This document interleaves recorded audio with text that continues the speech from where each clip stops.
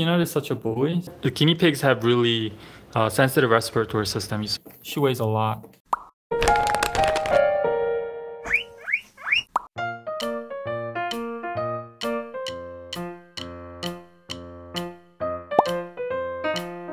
I have 3 guinea pigs. This is Peanut, that's Dumpling, and this is Tofu drinking water right here. So Peanut, who is grooming right now, she was my first guinea pig, and I got her in 2016 June. Peanut and Tofu, when I first had them, I knew nothing about guinea pigs, so I have to admit I got them from Petco or PetSmart, I forget. And then like after 6 months of having them, I realized there are guinea pig rescue centers and rescue centers out there.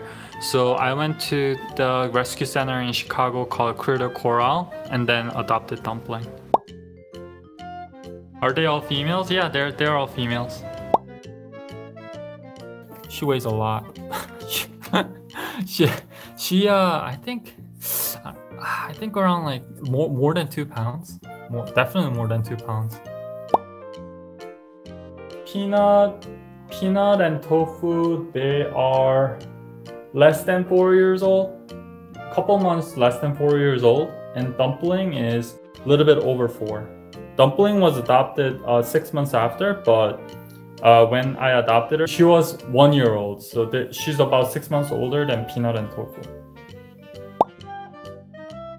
Yeah, I would love to. It's just that I think Peanut is the biggest problem when it comes to adopting new guinea pigs, because Peanut is such a bully, so I don't want, new guinea pig to come and get bullied by Peanut, so I have to be more careful. Someone told me like if their size is too different, like if they're much smaller than Peanut, then Peanut might not bother them. I think cucumber for sure. I give them pepper, like bell pepper for vitamin C, but they don't like it as much. They also like red leaf lettuce. So I think cucumber and red leaf lettuce are the favorite for all 3. Well, it's not much of an inspiration. I just love my girls, just wanted the best for them.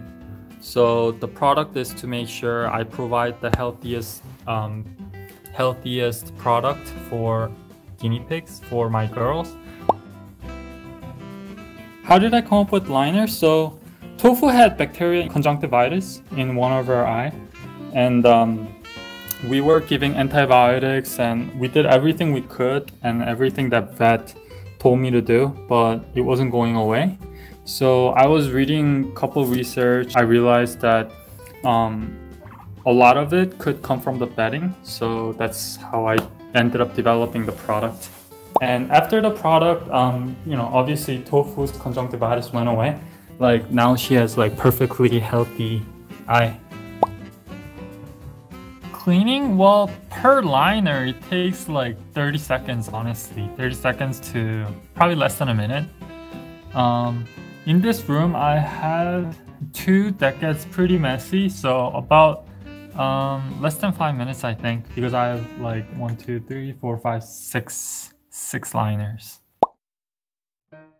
So I have a lot of GuineaDad liners that I've been using for more than a year. So actually I even have prototype first version, but I don't use them a lot. So I would say a little more than a year if you take care of it properly. Yeah, I mean, it really depends on how well you take care of it. Just try not to heat damage it by running it in hot dry or something. They might sneeze just because there's too much dust in the hay.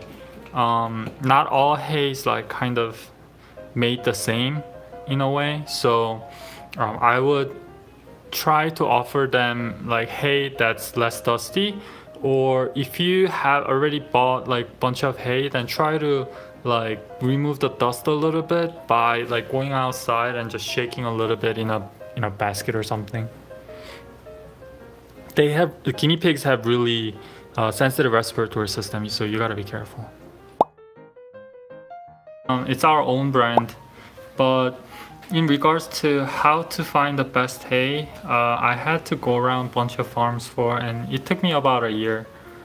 And also we did a lot of like lab testing to make sure they're good. But the most important thing is that they're green, fresh, and well taken care of.